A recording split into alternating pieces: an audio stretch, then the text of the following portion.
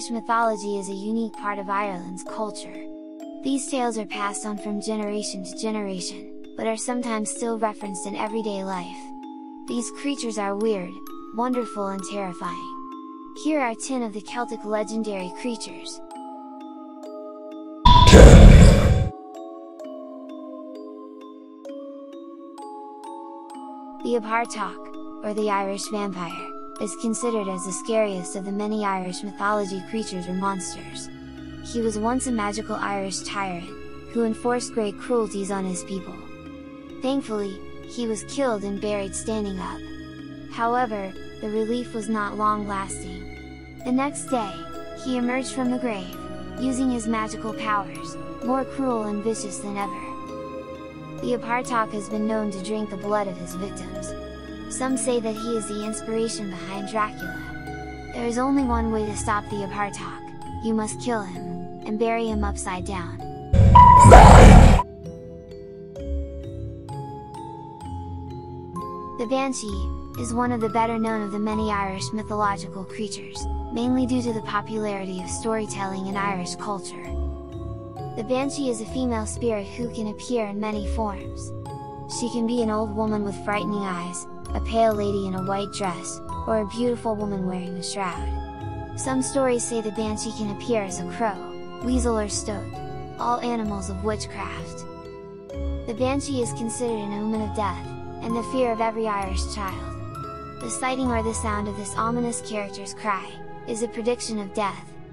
Regardless of how she looks, it's her wail that sends shivers up the spine of many, as it signals impending doom. 8.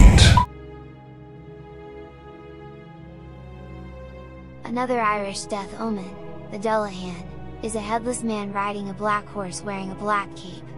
In his left hand, he holds a human spine for a whip, and in the right, he holds a grinning head.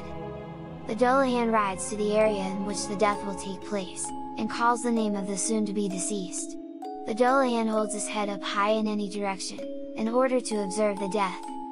Dullahans do not take kindly to onlookers. If a Dullahan catches you looking, he will either blind you in one eye using his whip, or cover you in blood. There have been countless local reports of Dullahan sightings right before a death. 7. Fir Gortaz appear as walking corpses. With their protruding bones, deathly skinniness, bluish skin and rotting flesh, they truly are a terrifying sight. They wander during famine, asking whoever they encounter for food. Those who give the Fir Gorta food are rewarded with lifelong wealth and prosperity. Those who do not, will suffer bad luck and poverty. The moral of the story is to always share.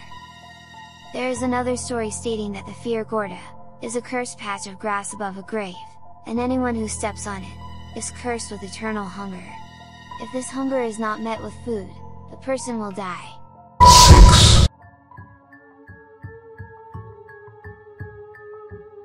Kelpies are evil water spirits, who haunt rivers and lakes. They often appear as a foal or horse, with a perpetually soaking wet mane. Their cute disheveled appearance attracts people, often children, to get onto their backs.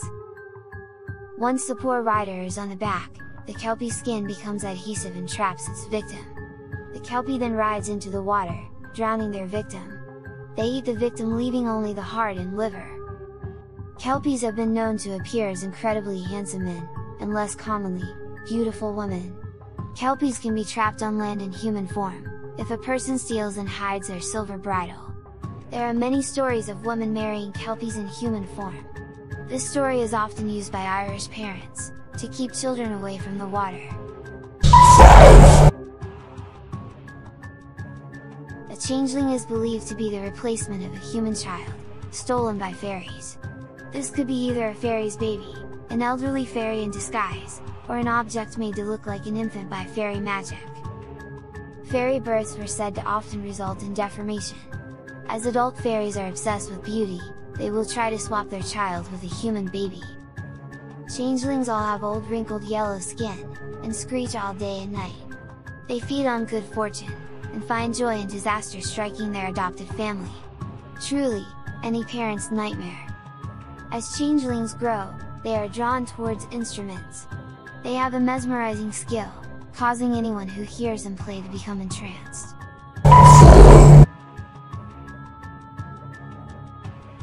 The leprechaun is arguably the best known of the many Celtic creatures, mainly due to its association with Ireland, and the quirky tale attached to it. Before becoming a mascot for St. Patrick's Day and all other things Irish, the leprechaun was originally a shoe cobbler.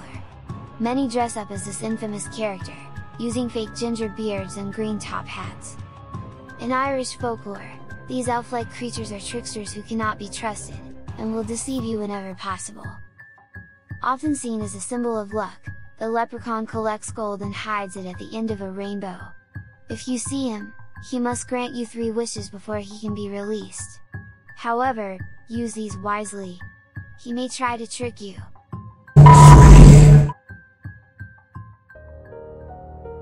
The Fardarig is a leprechaun's evil twin.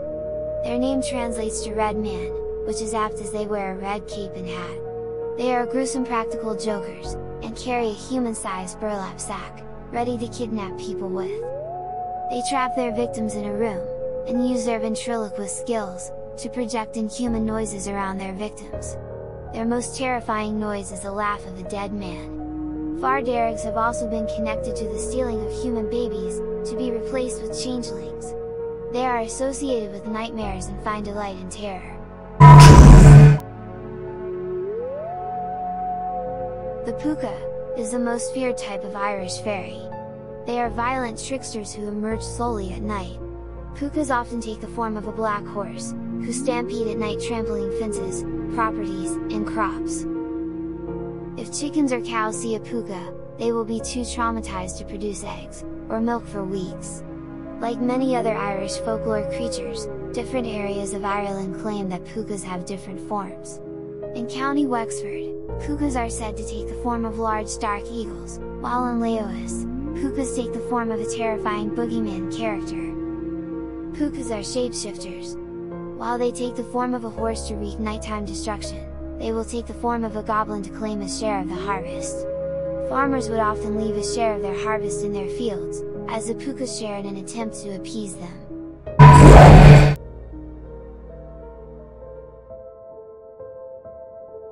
This Celtic mythological creature is best described as a mermaid in appearance. Like many Celtic creatures, the Merrow has incredible powers, and it is able to reside on land, or at the depths of the ocean. The Merrow is said to be half fish, from the waist down, and half beautiful woman, from the waist up. And according to legends, is friendly and modest. The word Merrow comes from the Irish words mere, meaning sea, and oi, meaning maid. Merrow men are hideously ugly male sea creatures, whereas the female of the species, Merrows, are strikingly beautiful. The Merrow's ability to travel in water, is gained from her clothing, which again, varies from region to region. Some say her abilities come from a red feather cap, while others claim it comes from a sealskin cape.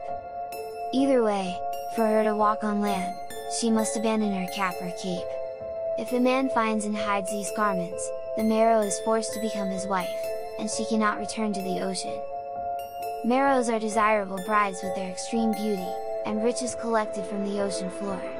However, as soon as she finds her garments again, she is overwhelmed by the urge to return to the sea, and will leave her husband and children.